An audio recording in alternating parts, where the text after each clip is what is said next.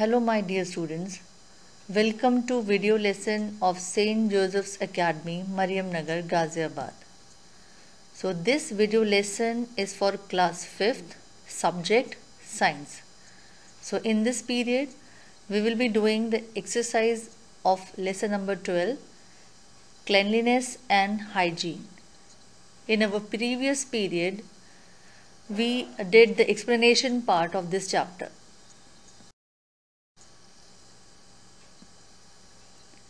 Our first exercise is take the correct answer. Part A. A disease that is spread by eating infected food is typhoid. Part B.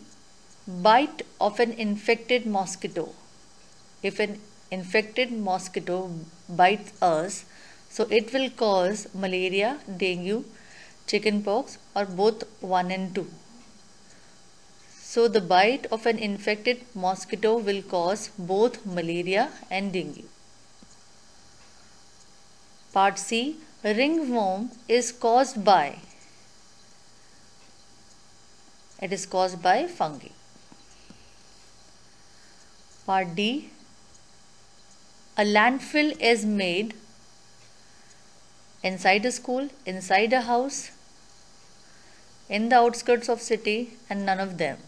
So its answer will be number 3rd, in the outskirts of city. Part E. We should brush our teeth. So we all know that we should brush our teeth twice a day.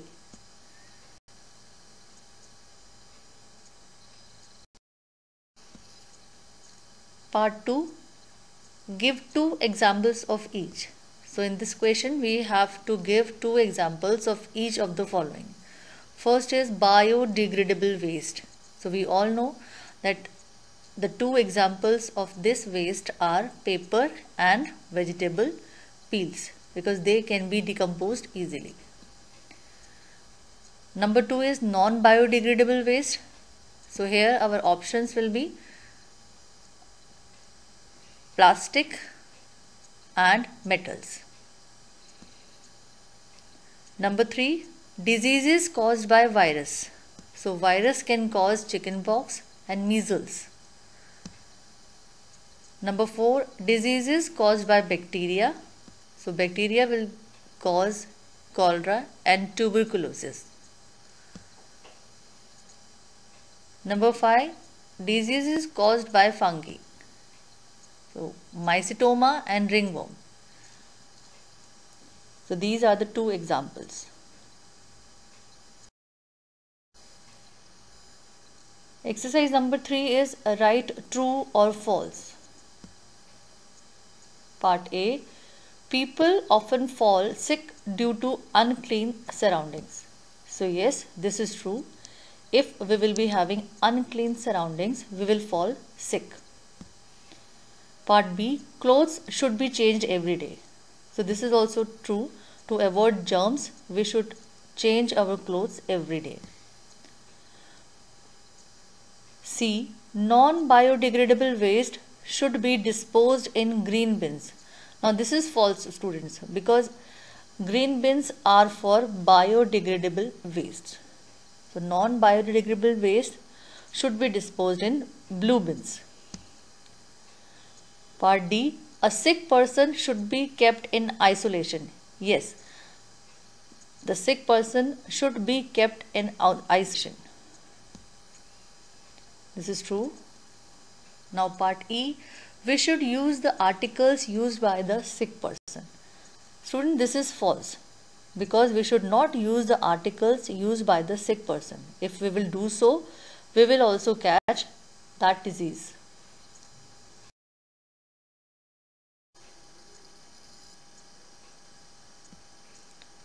Next exercise is answer the following questions. Part A. What are communicable diseases? The answer is diseases that are spread from a sick person to a healthy person are called communicable diseases that can be infected from one person to another. Part B. How can the spread of communicable diseases be prevented? If we want to prevent communicable diseases, what step should be taken? So for this, the answer will be the spread of communicable diseases can be prevented by first step, keeping the surroundings clean. Next, maintaining personal cleanliness. We should keep our body clean, neat and clean. And next is keeping the sick person in isolation.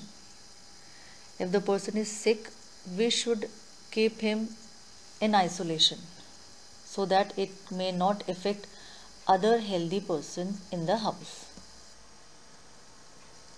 One more step we can take, that eating clean food and drinking clean water. Part C. Write 3 ways to maintain community hygiene, means cleanliness of the surroundings. So for this, maintenance of cleanliness at all places like public conveniences, markets, schools, cinema hall, etc. Next point, proper disposal of waste and excreta. Periodic cleaning and disinfection of water reservoirs, pools, tanks, etc. So by maintaining these 3 ways, we can maintain community hygiene or cleanliness of the surroundings. D.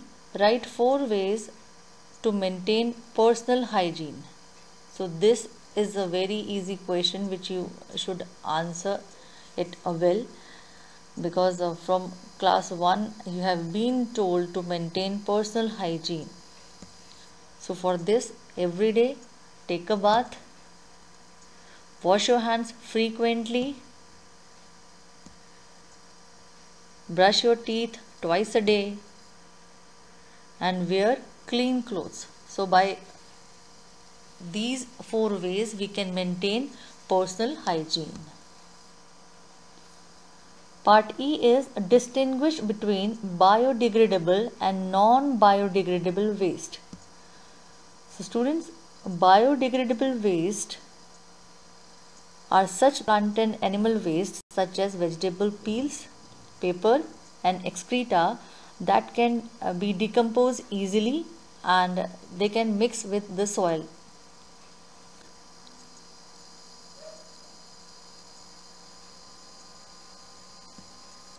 In non-biodegradable waste, these are waste such as plastic and glass metal which do not decompose easily. So hence they stay in the soil for a very long time and they cause soil pollution. Part F. Write a short note on landfill. So landfill provides long-term storage for non-biodegradable waste. So landfills are for non-biodegradable waste. They cannot be decomposed easily. So they are suited in the outskirts of cities to reduce odor and pests. Part G. What is incinerator? So incinerator basically is a waste treatment process that involves the combustion of organic substances contained in waste materials.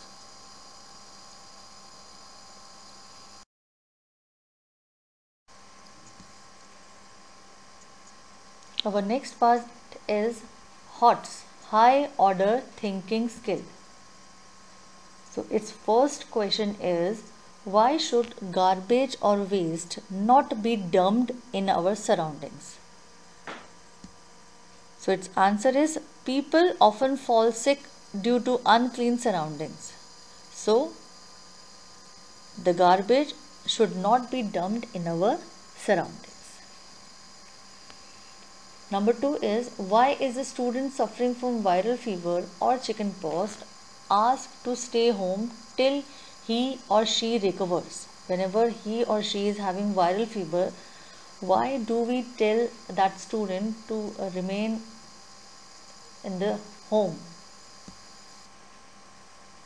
A student suffering from viral fever or chicken pox is asked to stay at home as they need time and lots of rest in order to fully recuperate from illness. And it is also to help minimize the spread of infection.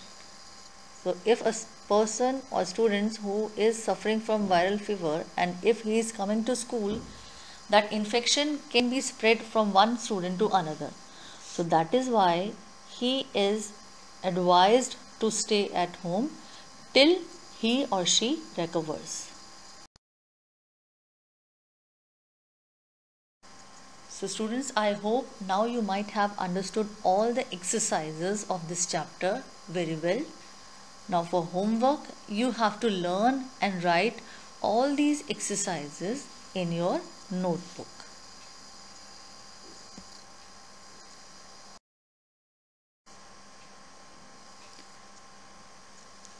That's all for now, students. Stay home, stay safe.